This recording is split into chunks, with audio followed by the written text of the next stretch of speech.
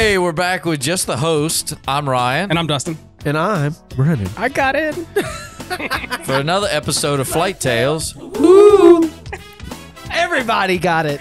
I Yes. did one. Yes. And now for the runway report. The runway report.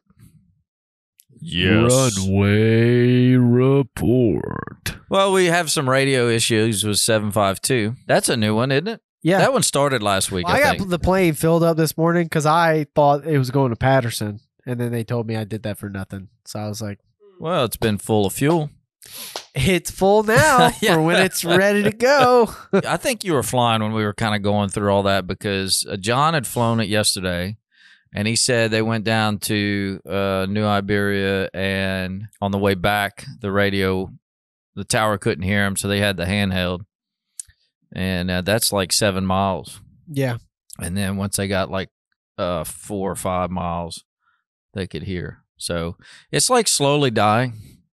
The radio is slowly dying. Nice. Handheld.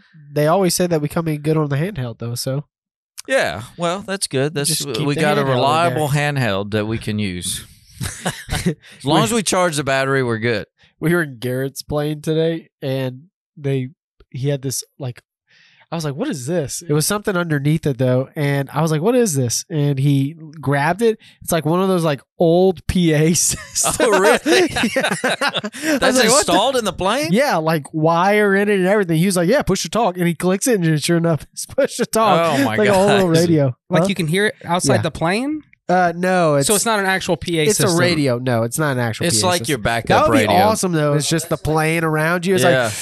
like 65752 coming in. Yeah, it's like yeah. So we got to get that fixed, and I think the plan is to go. It's due for 100 hours, so we're going to take it for that, and then after that, take it to the radio shop. down in Handheld works Patterson. fine. Yep. Yeah, handheld works good. The other issue I think it's in the GPS. Did we talk about that? No. That's what the radio guy said. It's probably since we got the 650 and it's a all-in-one thing. The radio issue is because of the GPS? Well, the radio is part of the GPS. Yeah, it's all together. Yes, all together. So we'd have to send the GPS to Garmin for them to get it fixed, and then but also the transponders in the GPS, so we wouldn't have a transponder either, which is not good because we're supposed to have a transponder in Lafayette.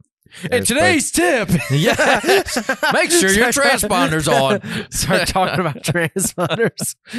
There you go. It's all in one unit, so you got to pull the whole unit out. You don't need the GPS though. Send it to the Garmin. You have your eyes? Yeah. Yeah, you could look Dead outside. reckoning in pilotage. That's right. So we really don't need the GPS, but we need the radio part of the GPS Yeah. And the transponder part, which is all in the GPS. You made it a one-stop shop. And Yeah. then when it messed up, That's you right. really screwed us. What's their warranty?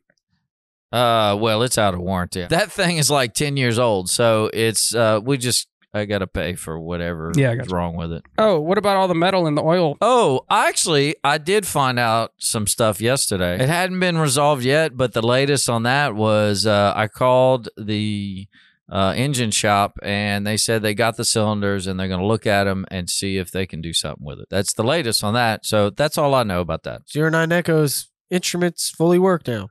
For IFR.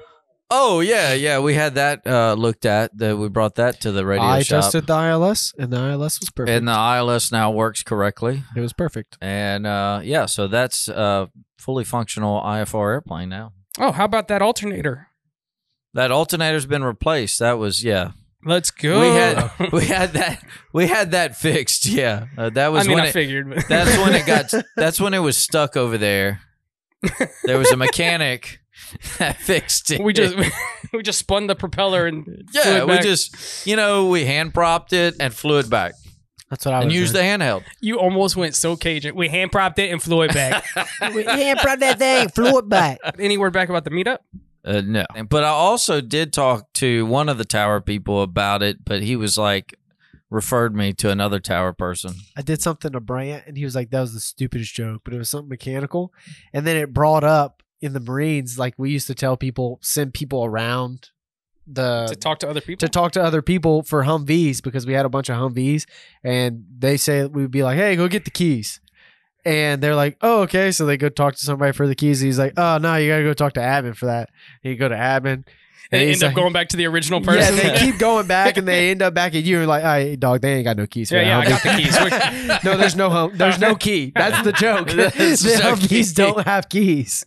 Oh no. Yeah. So Let's get some pre-solo advice. Actually, I made some nice checklists to put in the planes. They had tabs. They were binded. It was all pretty and everything. and then people ate them. Yes. Somebody took a bite out of one of the pages. This Yes. is why we can't have nice things. So then we went to just a one sheet, laminated sheet.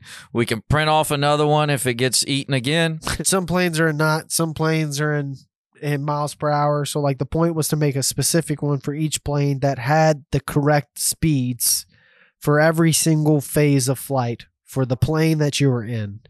So that's why we made the papers real nice and fixed all the stuff that were kind of messed up.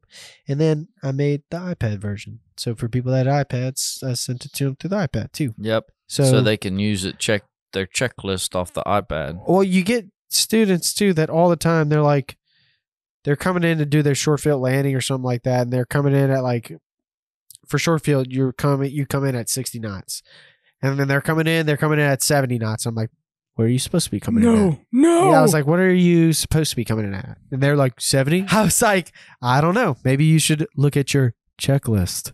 And then they go on and they're like, You just start oh. like casually saying checklist, checklist, check. Look at checklist. Yeah.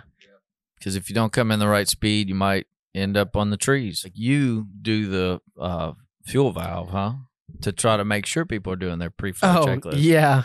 Yeah. That's one of your little tricks, that he'll turn the fuel valve off and to see if people are thoroughly doing their pre-flight checklist. It's like the first two things. The second line says, make sure your mixture's on both. And like all that happens is they're going to go to start the plane. It's going to start up, and then they're going to start doing their checklist and going through the thing. And all of a sudden it's going to go, Yeah. And then they look, this is what they do every single time. They look at you like the plane messed up. And then Will does it too. And Will was talking to me. He's like, he said he takes the checklist, and then like when he knows it's about to shut off, it'll shut off and he'll go, yeah, it was second on the list. I was like, that's good. I got to do that. So what is it? It's your mixture. It's not a your fuel mixture, valve. your fuel valve. Yeah, your fuel valve. It What do you- controls so you can either get fuel from the left tank, the right tank, or from both, or you can turn it off. Yeah.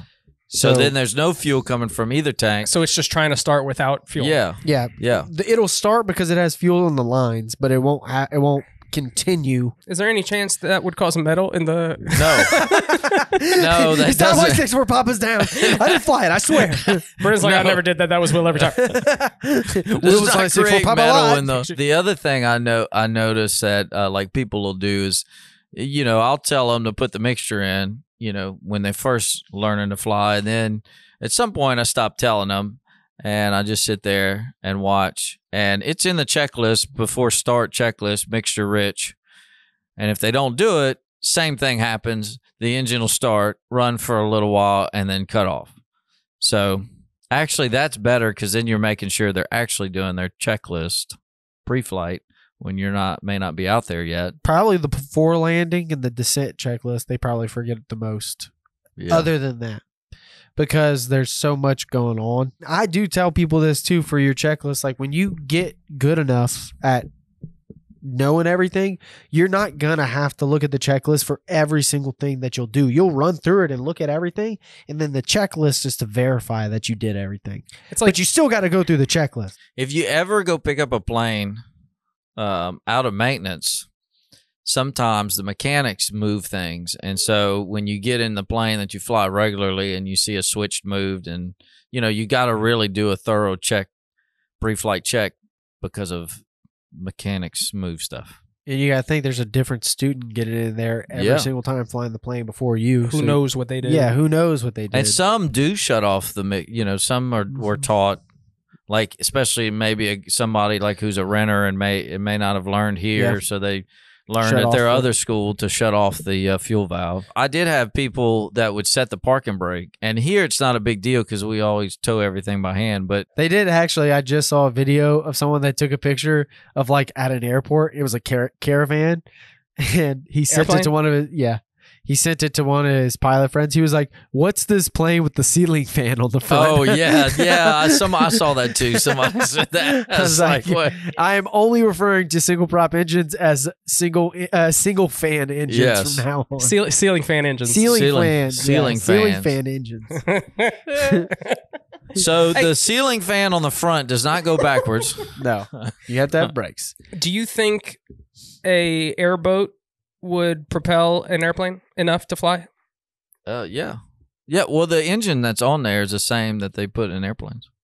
I didn't know that. It's a Lycoming engine. So Are it's you talking about? Are you So- talking about air seaplanes? Or Air- he's air- talking? Are you talking about an He's airboat? talking about an airboat. Yeah. Oh, a Cajun airboat. Yeah, like yeah, an airboat. they put That's what Lycoming Ryan's engines talking about. on. Really? Ryan Like gets big it. old fans? Yeah. Those are Lycoming engines. Yeah. Oh, geez, I didn't know Because that. they're That's why lighter. they're so They're lighter than freaking like a loud. regular engine. Oh, They're so loud. Yeah. that's insane. So you're telling me I could put wings on my airboat. No. You're telling me props don't spin backwards. It's spinning the same way. No, it's not. Don't spin backwards. It's behind you on an airboat. No, So don't give and me the that. engine's in front of it. Don't give me that. So if you were to turn it It's- around, It'd be the same rotation. no, it'd be pushing the plane backwards. I think the engine's going to rotate the same. Yeah, the prop may be backwards, but the engine's still going to turn the same way. Yeah. That makes more sense to me as to why you can't go in reverse, because you can't just flip a prop on an airplane. So this is what happens on a turboprop airplane. So you have a reverse on like a King Air or a Piaggio or whatever we're talking about, but the blades move back. It's not the engine's still turning the same direction. The hub of the prop is turning the same direction. The blades move so that the wind changes direction. So that's how the reverse works. So you're telling me if I put wings on my airboat, So like even in could fly. there's airplanes like the Piaggio had counter rotating props. So one prop turned one way and the other prop turned the opposite way, but there was a gearbox on it, so that's what made the other prop turn the other way. But if it didn't have the gearbox, they would both turn the same way. oh no. Yeah. This is too much. That This is it's a too- lot. Brennan's like, nope. Just This tell me is how a to fly lot. the plane. My head is hurting now. I just want to fly to 172. All that to be said, do your pre-flight checklist. Yes. People do be forgetting. Now time for some cockpit comedy. Cockpit comedy. Yeah. Here you go for your cockpit comedy. I want to die in my sleep peacefully like my grandfather did, not screaming in terror like his passengers. Oof. Oh, that's rough. Oh my God. Yes. That's a passenger in panic asked if the airplane was going the right way, to which Yoda responded, "Of course we are."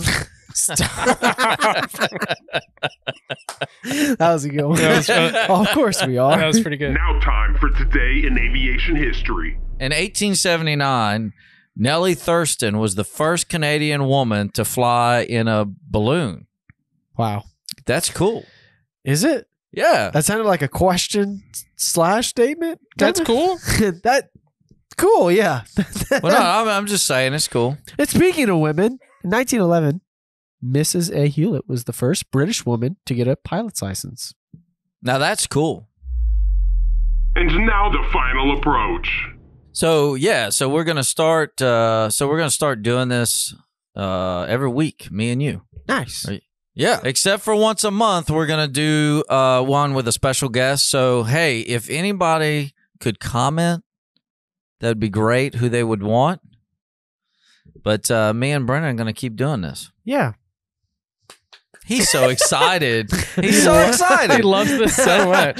Peyton's coming back for the next one. So next month we'll have Peyton talking about Everything. DPE stuff. Yeah, everything. So watch But it. like what? If you're getting ready for a check ride, watch it. Yeah. Especially if it's with him. Good tips. Watch Good it. tips. Flight tales, woo-woo. If you made it this far, you listened to the entire episode. And for that, we would just like to say thank you, and we hope you enjoyed it. We would also like to thank Brennan Go for being my co-host today. If you have any questions about today's episode or suggestions for future episodes, just leave a comment or message us, and we'll do our best to answer. If you'd like to check out some fun aviation videos, subscribe to our YouTube channel at Owens Flight Training, or if you'd like to get more information on becoming a safe, knowledgeable, and confident pilot, just head over to our website, owensflighttraining.com.